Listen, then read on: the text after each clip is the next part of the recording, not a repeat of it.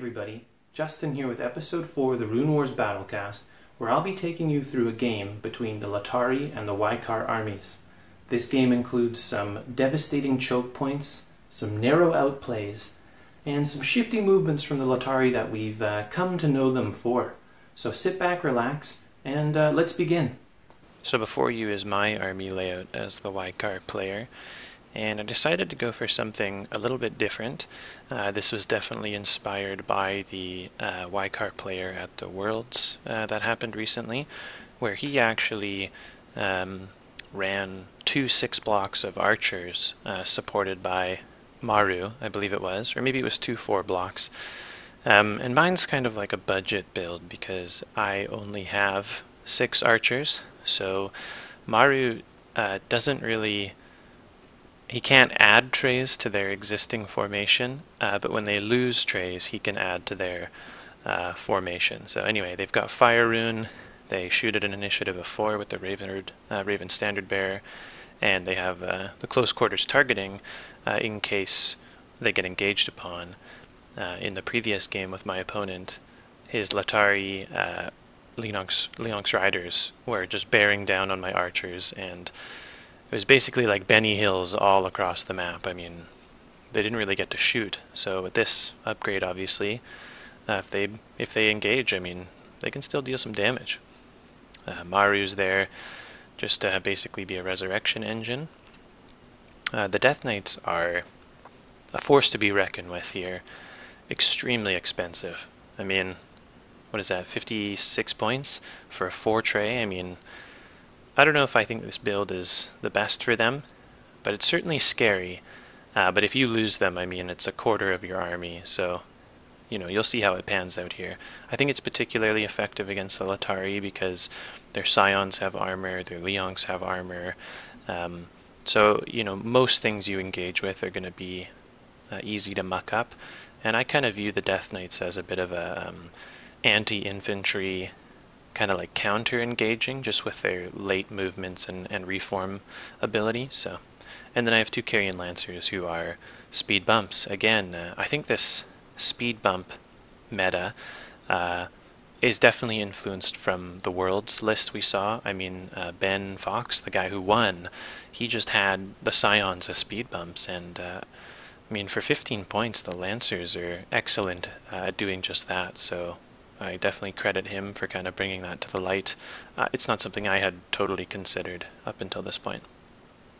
So my opponent's list playing the Latari is also 199 points, and similarly to my Carrion Lancers, he also has the speed bump Scions there with no upgrades. Now he does have an interesting build, again using that simultaneous order rallying Starling combo, but this time with the Verdant Sorceress, and she has a Overgrowth 2, so allows 2 Overgrowth tokens, and she allows you to remove Banes from your allied forces who are within range 1 to natural runes of a Overgrowth terrain. 2 Banes actually, so definitely a good counter to you know, the Waiqar who apply a lot of blights. But also the Rallying Starling is good for removing Banes or refreshing upgrade cards. He has a... Oh, I will just mention actually with the Deepwood Archers is their 4 block units are really cool. As a Waiqar player, I'm not totally thinking about this all the time, but there's 2 formations for the 4 block, and one of them includes a champion, which is really cool. That's the kind of flexibility that you, I guess, expect in elves. They're kind of shifty, so I think that's cool having 2 variations of a 4 formation. Anyways, 6 block of Deepwood Archers has the Blackthorn Assassin, which is again a cool upgrade. It has that 2 wounds on it, so it's 2 accuracy tokens to take out, and they have the Tempered Steel. And they have the Support Scion, and the thing that's cool about the Support Scion is it can be placed in the back rank of your unit. And, you know, I guess it's debatable, but in my opinion, I think this is a really cool feature. And because the Scion has armor based on stable runes, it can have 3 armor, and you can put it in the back rank, and what it does is if you have a 3x3 unit of archers, your opponent can kill off, the back 2 side ranks, but then they have to work through that scion. And depending on what they're attacking it with, it may take some time to get through the scion. All the while you're preserving your 3 threat at the front. Obviously you'll lose some rerolls, but the elves do have, or the archers do have precise. So you kind of have that built-in reroll. And you'll see in this game that the support scion was surprisingly effective, and I wish that the carrion lancers could be placed in the back row anyway. He has Aliana, and she has the ambush predator, and this card's pretty cool. I mean, I was kind of hoping he was going to bring Megan, but the ambush predator is annoying because obviously I can't shoot it with my archers, and they're certainly the primary damage dealers of my army. And lastly, he has the Leonx riders who have the raven tabards, so they can act quicker with their movements. And admittedly, my opponent misses out on this a few times, but it's all learning, and I'm not totally I didn't really think about it either, but I'm not sure if I would have told him if I had thought about it. I mean, who knows? He has Triumphant Cry, and this is really a cool card because the Leonx, I kind of think of them as they're like a lightning strike force. So, if you can keep moving, the shifty ways the Lataris do, I think the more effective they are. And so Triumphant Cry just allows them to tee off their next attack next turn when they kill something. So good pick by him. And of course the Moment of Inspiration for that extra white dice. So for setup, some interesting choices here. No more just like head-to-head or whatever. My opponent picked the oblique formation. He won the coin flip, so he chose oblique formation. And he chose the blue side, which is interesting.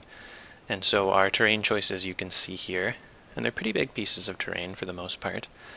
And so I was kind of thinking to myself, the other choices for the objectives were bounty and supply raid. And I didn't want to pick supply raid because you have to place the tokens, which are worth points, around his deployment zone. And he would have obviously I would have had to place them all around his, and he would have just picked up the tokens and scored a lot of points. And being in such a defensive position with archers galore, it just was it would have been bad. So I chose the Confluence of Magic, and in retrospect, this was dangerous. My rationale was I just didn't want objective tokens, I didn't want there to be any points aside from the armies. But I should have just picked bounty and put it on, my Maro unit in the back. Would have been as equally effective, because by taking the Confluence of Magic, the runes don't change during the game. So that initial cast is so important, and as we'll see, I'm very fortunate in that it turns out my way. But if it didn't, this game could have been a lot different. So, sort of on the right idea for picking the objective, but still a bit of a mistake. Yeah.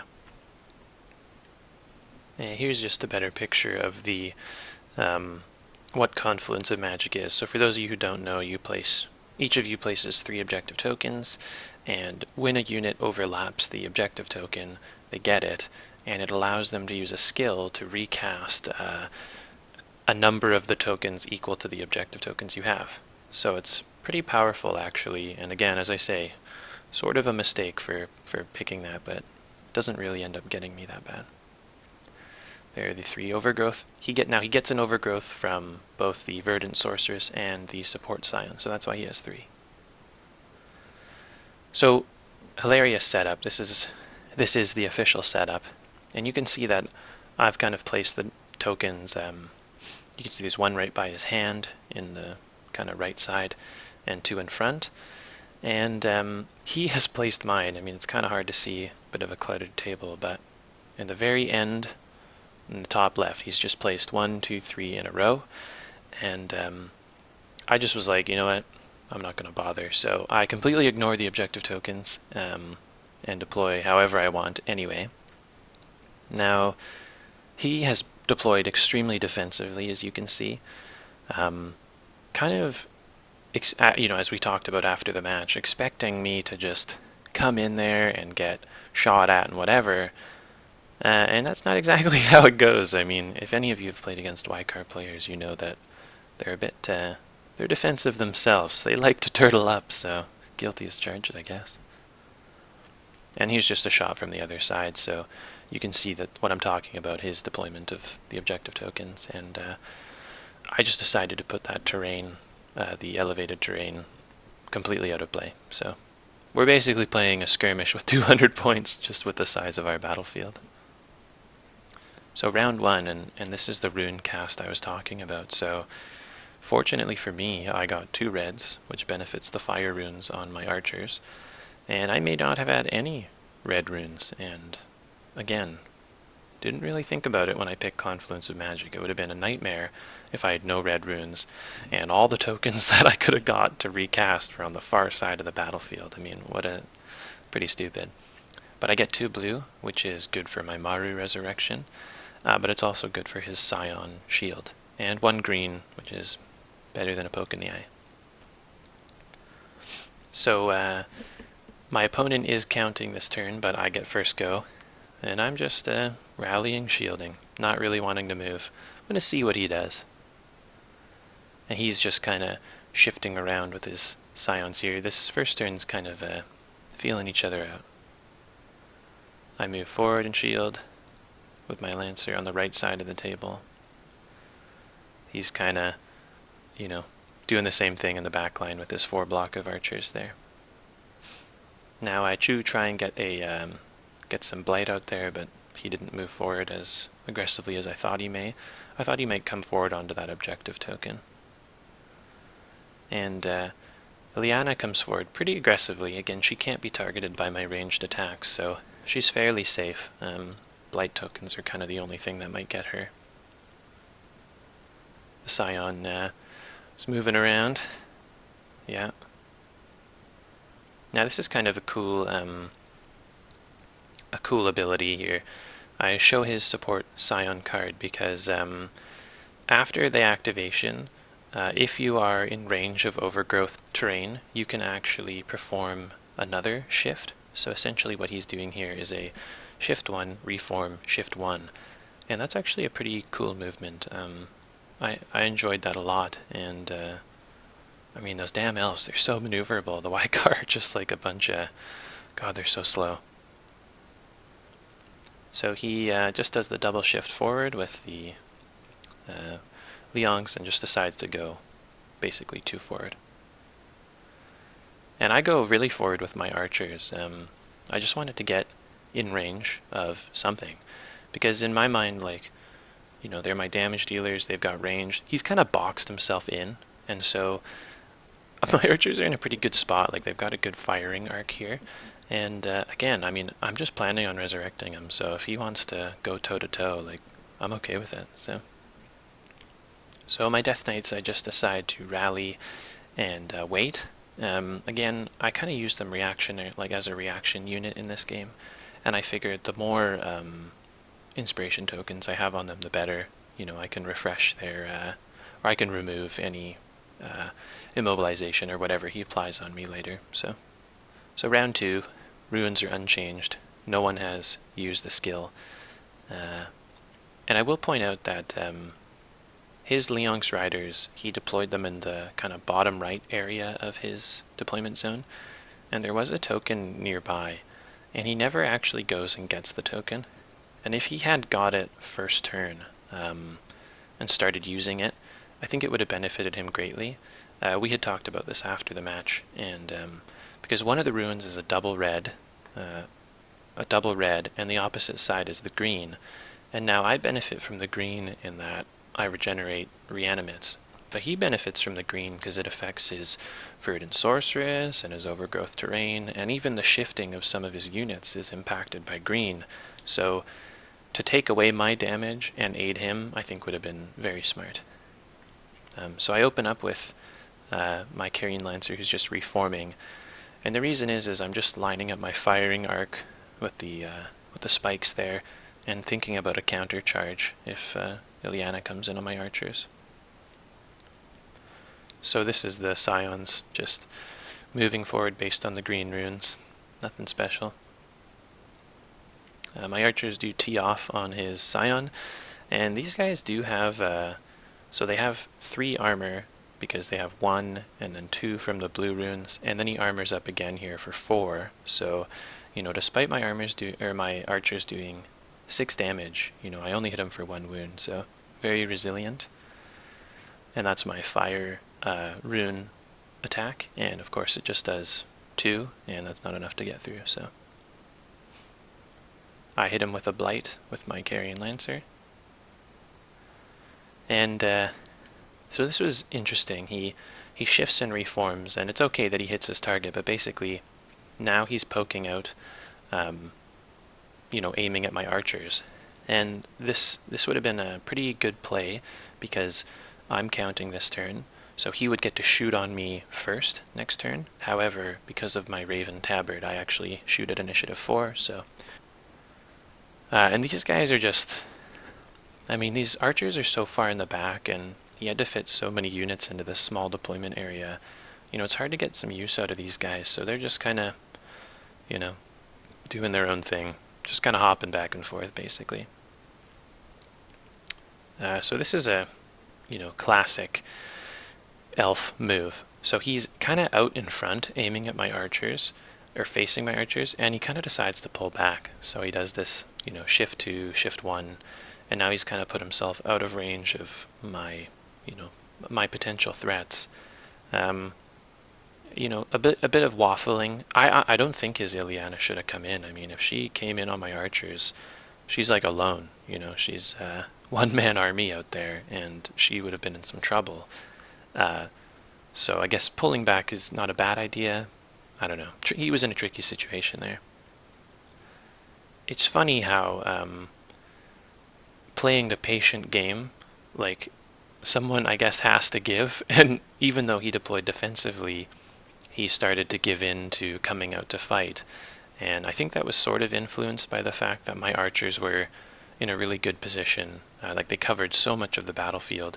I mean, he only had like 2 ways to exit, and they had line of sight on both ways to exit, so yeah.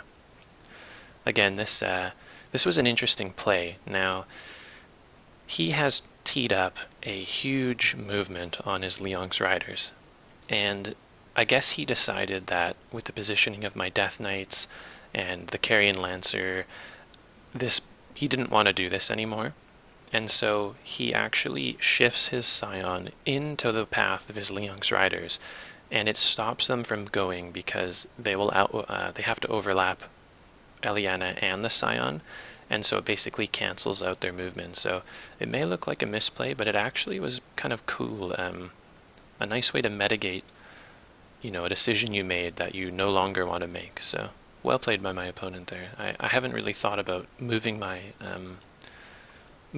trays in that way. Usually it's an accident and you're like, oh, I've totally screwed myself. But he actually wanted to stop the movement, so that's awesome. I'm just shifting and skilling, and so at this point, all I'm doing with my reanimates is I'm trying to pick the initiative where I will be able to resurrect the most archers if they take damage. So I was expecting his Ilyana to charge. I had teed off a late resurrection so that I could bring them back, but he ended up not coming in, so fair enough. And so here's that play I'm talking about. He was going for a 4 charge, which might have put him in a bit of a tricky situation, and instead he just bumps and cancels. So good play. And it's a good play because my Deathknights dialed in a late movement reform. So if you can imagine his Leonks charging through the objective token, as you can see, coming right in front of my reanimates, they would have been smashed by my Deathknights. I mean, my Deathknights were in perfect position to obliterate them, so yeah, good save. So the runes aren't changing. No one's got those tokens, thank God. So his scion here is just, again, getting that early movement off, getting that defense up. 4 armor, I mean, he's a tough nut to crack. I'm reforming, and the reason I'm reforming is because I'm not too enticed to put blight tokens on this Scion, and the reason is he's got, the Verdant Sorceress, the Rallying Starling. I mean, they're going to come off. And also, I don't really care. I mean, whatever, this Scion's not going to do damage. So I've actually reformed myself because I'm expecting Aliana to come into the terrain, possibly, and then come out of the terrain. One movement, like one skill or a tip in Rune Wars is cavalry units who have a movement on their first dial and a movement on their second dial, if you run them into a terrain, and then the second dial makes them exit the terrain, I mean, you can move huge distances. I mean, imagine, for example, if you hit that elevated terrain, you could essentially move 4 spaces to the terrain, move the distance of the terrain, and exit on the other side. So it's actually a pretty cool tip, and one that we kind of were just thinking about at this moment. So that's why I've lined him up like this. And he does actually enter the terrain, but he doesn't exit it, as I thought he may. So my archers are shooting at his archers here, and pretty good. I mean, I hit him for 6 damage on the first volley, and then with my fire rune I do another 2. So all in I take off 8, and pretty good. And you can see now, or you will see in the turns to come, how valuable this support Scion is, and holding his threat at 3. So he tees off on my Carrion Lancer, and so each hit does 3 damage. So he does 3 hits, which is 9 damage. No, 9 damage, yep. But because I had shielded, he doesn't kill me, which is great. Now here he's moving his bumped Scion to the side. I think he's trying to make room for his Leonks to get in the fight. I just blight his Aliana. I mean, whatever. Speed bump. Nothing to see here, folks. And so he does shift his Leonks to the side and reform them. So I think now he's thinking he's going to come out around the side. And so my Deathknights, I didn't want to commit. I didn't want to charge the terrain that Eliana was in, because it would put me in range of his archers. So I was just like, I guess I'm just gonna stay put. So I just rally up again. They're kind of they're in a really good position. You can't quite see it here. Maybe we will on the overarching shot, but we've got battle lines, and the Deathknights are right in the middle. So if he crosses into the neutral zone, I mean, they're gonna get in there. So. And same thing here, I kind of thought Eliana might charge or whatnot, so nothing. I haven't resurrected anyone yet. I mean, it's been a fairly uneventful game so far. Lots of posturing. So here I'm just showing the power of the Verdant Sorceress, Rallying Starling. So he removes 3 blight tokens from Eliana, so, what's the point of blighting? Fortunately, my list wasn't really built on blighting, but still, that's amazing. And then he readies the Tempered Steel on the other group of archers there. So here's the overarching shot, and you can see what I'm talking about those Deathknights. I mean, if anyone comes into that zone, you're in trouble.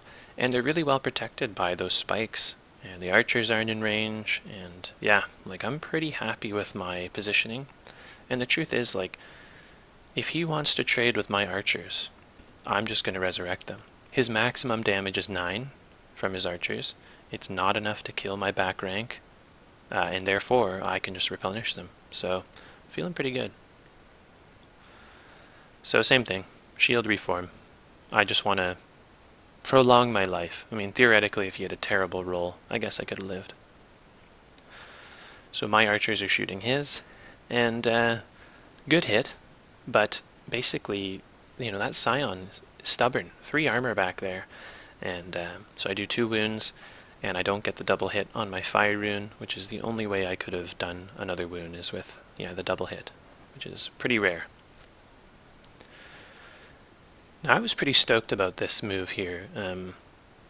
Maneuvering templates is unforgiving. You know, like, you pick a move, you think it's going to work, you put down the template, and you're like, oh god, what have I done? But here, this is exactly what I wanted to do. I wanted to take my Carrion Lancer, line him up for a counter charge, because again, I mean, this time for real, I thought Eliana was going to come out of the train. So he just polishes off my Carrion Lancer on the far side, and fare thee well, friend, you were a pincushion. This is kind of hard to see, but he actually does a nice play and positions his Scion for charging my Reanimates the next turn. I move my Reanimates forward. I don't know. I'm not really sure what I was hoping for. I kind of thought, like, if my Carrion Lancer dies, I want to kind of be able to plug the hole with these guys, so I move them forward. And it kind of screwed me up a little bit. So, we'll see. His Scion's just trudging forward. I think he now at this point is thinking, you know, he wants to get that objective token, maybe use it a couple times. But, you know, we're pretty late in the turn, so, or in the game. And this is some tricksy stuff right here. So he shifts out, and if you shift out of a terrain, your side or front edge actually have to be touching. So he shifts out sideways and shifts one to kind of put himself in position of my Carrion Lancer. And again, I can't shoot him. He's got that ambush predator, so his archers are just refreshing stuff and whatever. I mean, the truth is that they just don't really do much this game. A bit of an expensive unit for, like, Bane removal, I guess. Yeah. And so this was silly of me, but I don't get punished too heavily. I collide with my Reanimates with my Deathknights, and I am able to reform, though, so that I'm not actually... I can move next turn without being hindered by them. So that was lucky. This could have been a big mistake. So here's the kind of final shot. And things are about to get pretty explosive in this coming round. Lots of posturing. I think he just kind of realized that I had him trapped with my archers and was doing... Yeah, I was going to win the war of attrition. So it's turn 5, which means that he counts first. So it's kind of important. Especially when, you know, when you're on the verge of charging and whatnot. So I just rally and shield because I thought he was gonna charge my Carrion Lancer, and I could have originally, like, I could have rallied and moved and engaged him and tried to lock him up, but then I kind of thought he might expect that and attack. And I mean, this is where the subtlety of Rune Wars really gets you going. So I decide to be the speed bump, and we'll see if it pays off. So he does charge my archers, and he gets a flank. I believe I use a blight to cancel out one of his extra dice. I think I do, so he loses a blue dice he chooses. And he only does 3, so that's pretty lucky. Could have been worse. I decide to shoot his Scion. Again, I have close quarters targeting, and I kill him, so thank God. He shoots my... Or no, sorry, I'm using my Fire Rune to hit his archers. And again, that Scion is absorbing the damage, so I don't have enough to do the armor. So the Scion remains with 2 wounds on him, and his threat 3 is preserved. So I'm liking that Scion pick quite a bit, actually. Now he fires back with his archers, and it's a good hit. So he does use Tempered Steel, and he gets the 2 hits, so I believe that's 9 damage. Yeah, you can see I've lost 9, so ouch. His Scion kind of does a charge up to the right. Now that's the biggest turn that the Scion can do, and you'll see why he does that. I mean, he's in a great position to block the Deathknights, but, you know, you'll see. So this was unexpected. It's turn 5, so Eliana does 5 lethal for sure, and she does this unexpected shift 2 charge, which, I mean, this is something the Waiqar only dream of. I mean, you would never expect to charge backwards or whatever she does. I mean, it's just hilarious. So she charges my reanimates. She for sure does 5 damage. Then she does 8, and then she has a lethal and a mortal wound or something. So in the end, I think she does, what is that, 8 damage total, which was very effective. I mean, this makes a big difference, right? Because if she hadn't have attacked my archers, I would have maintained my threat and been able to resurrect, but this leads to one of the most awkward resurrections you've ever seen in your life. Not to mention she gets the Flee in Terror, and what the Flee in Terror does is they reform you and march you too, and so he basically marches me towards his archers and away from my allies. So pretty devastating, actually. Good job, Ileana. This is a awful shot, and I apologize. It's like it hurts the eyes, so I'll be quick. He basically dialed in a huge charge with his Leonks, and he actually sneaks by that Scion. Very good estimation of movement by my opponent, but he comes short of the Carrion Lancer who he was trying for. And just to impress upon you the potential amazing play here, if he had connected with my Lancer, killed it, he could have reformed and been in a great position. So good try. And my reanimates here are doing the late movement and resurrection. Had I been a bit quicker, this could have made a huge difference. I wasn't expecting Ileana to charge the reanimates, so now you can see my reanimates are a 1 tray wide, 3 deep, so that's awkward. And these guys are, his archers are just trying to get into the fight, basically. So this was a good play, or rather, I shouldn't say a good play, this was an annihilation, but I charge his Scion with my Deathknights, and I crush him. I mean, I've got Duskblade, so he's got a shield of 2, I guess it is, or 3 maybe, but it doesn't matter, I just wipe him out. So that was good. I get an immobilization token, because that's how the Scions roll. They are the expert speed bumps. The Carrion Lancers are kind of wannabe speed bumps. And here's the final shot of the round. So things are heating up. My archers look ridiculous. My Carrion Lancer is in a great position to be a speed bump. But, yeah, interesting plays coming up here. So turn 6 here.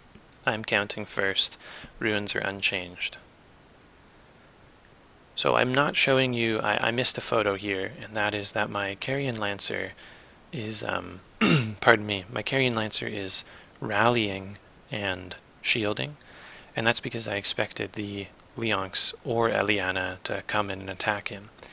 And what this would have allowed for my opponent is, because he has that Raven Tabard, which decreases the initiative of his Leonks, they actually, because I chose to initiate my Lancer first, they could have chose to charge my Lancer, and if they had done that and killed him, they could have reformed and potentially have dodged my Deathknights charge. However, he had forgotten that he could have acted at initiative 3, and so as a result my Deathknights connect with him and roll a massive roll. I mean, it's 8 damage. I reduce his armor by 1. I kill his whole unit in one go. I mean, awesome. And I do, of course, use, at the beginning of the turn, I used the inspiration token to remove the immobilize of the Scion. So, good play. Could have gone differently if, everyone had been aware of what upgrades were in play. It's hard to keep track when you're staring down, staring at death in the face, so. His guys are, coming in, trying to get into the action.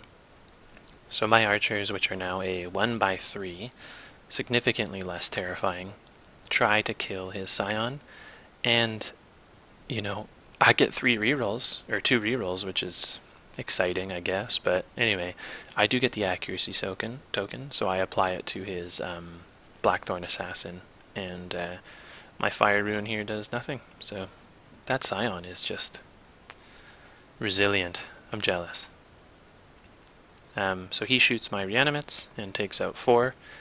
Good for him. Yeah, definitely they're in a tough situation. But the tricky thing here is that I did time my resurrection well. So even though he kills a unit of my reanimates, I get to resurrect them right after they take damage. So I bring them back. They're still a glorious phalanx of a 1x3. So good. And then he comes in with Ileana and attacks and kills 5. So he was trying to, as best he could, synchronize the attacks between his archer and his Aliana to take out all of the archers to prevent the resurrection. But, I was lucky in that I managed to squeak it in there and preserve them. And again, he's using this backwards charge, so very cool. And at this point, my opponent decides to concede.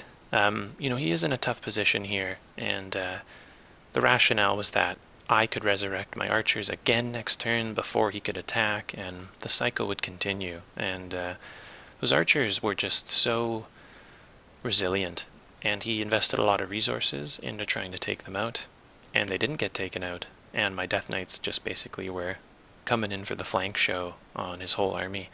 And it's hard to say how the match would have turned out. It's, next turn was turn 7, so I kind of doubt that he would have been able to outdo me in points. Ileana was not in a great position, to say the least, and his archers, they would need to come up. They would have been able to fire on turn 8, his 4 blocks, so they were a very expensive blight removal tool, and they didn't do a whole lot in this matchup. So I hope you enjoyed the battle report. I just wanted to go through some final thoughts on the battle that we just saw.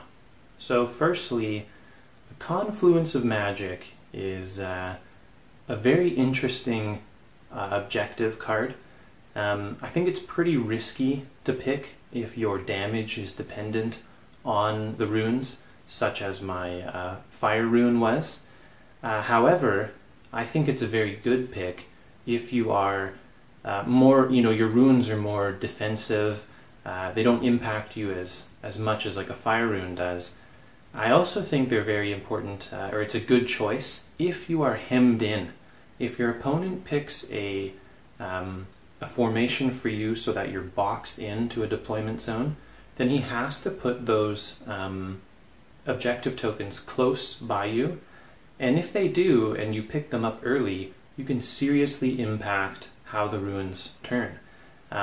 If my opponent had started changing the runes right away, this game could have gone quite a bit differently. So I think I've gained some respect for the Confluence of Magic, and I definitely would encourage people to try it if you're fighting somebody, basically if you're the Deccan, you could definitely benefit from manipulating runes so that your enemy, so that you have like 2 blanks or whatever, keep those runes away from them, I think would be really awesome.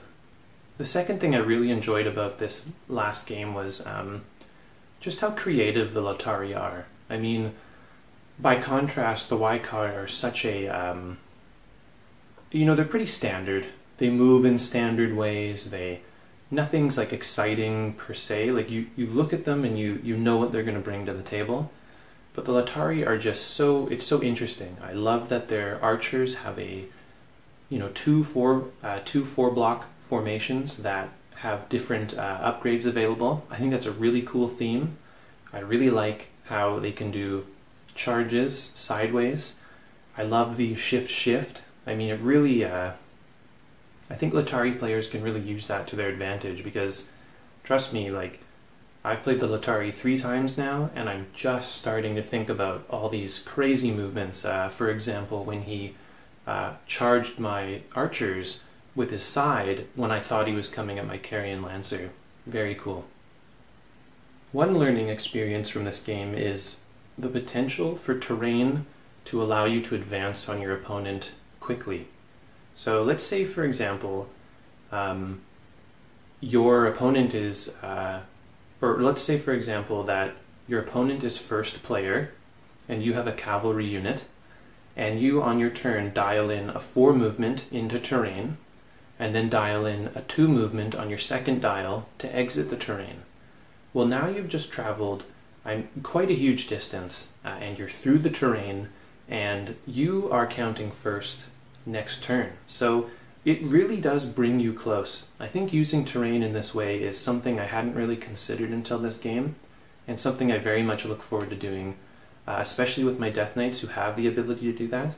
Not really any other Waiqar unit can do that. I mean, Maru could or whatever, but none that I would want to put in such danger. So if you see an opponent's unit vulnerable by terrain, certainly consider this option because it's pretty deadly.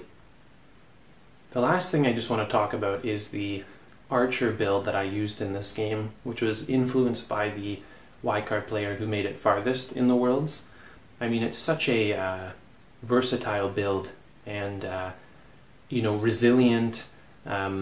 You know, the player in the worlds was very his tactic was seriously damaged when he had to do a panic check and lost. You know, his opponent chose to take away close quarters targeting. So I mean, that sealed the deal. But if you keep close quarters targeting and you're resurrecting your units, I mean, this build is very strong.